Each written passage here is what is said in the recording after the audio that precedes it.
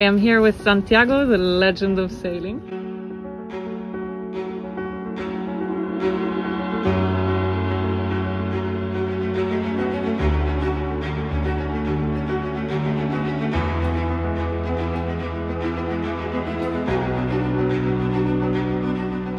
This is the end of my Olympic career, so this week has been really emotional for me.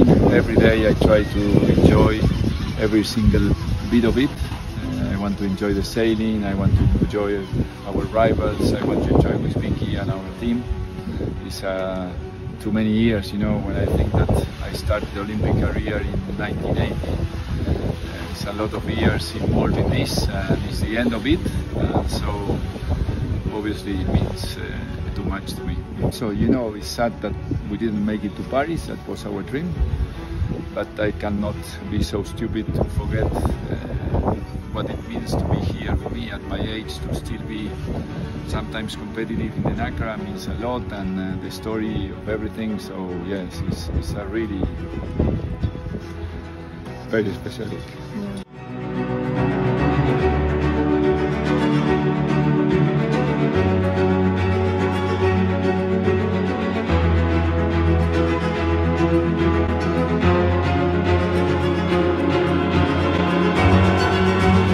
Was there a moment on the water today when you realized that that was it?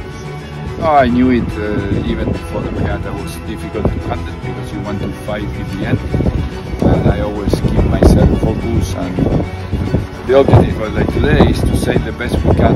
That's it, and I think we are doing a good week in that terms, and that's enough. That's enough. You know, you have to recognize when someone is better and enjoy your own game. You know, and this is what I'm trying to do.